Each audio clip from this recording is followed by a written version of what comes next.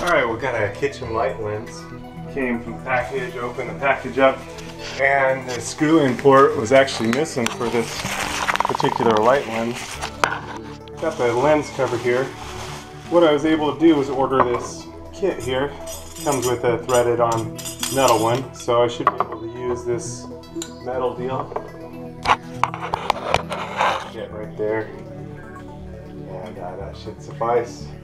For this, got some touch-up paint in the box, and the light fixture could be straightened out a little bit, but anyway, here it goes. Let's see if this puppy works out. Oh, that's going to work perfect, for sure.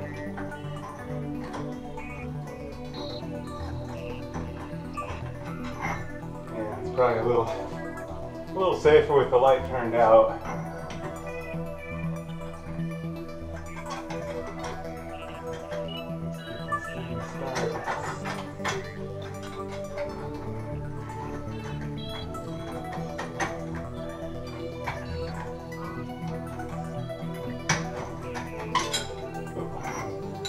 Theory.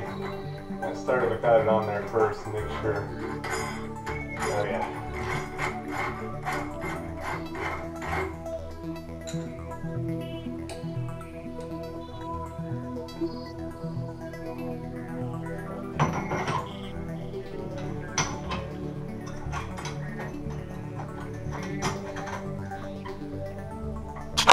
So it just threads on from underneath.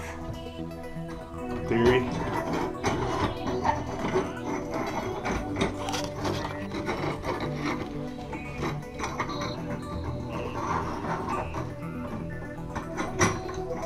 And it's going to be nice and stubborn just because the camera the way it is.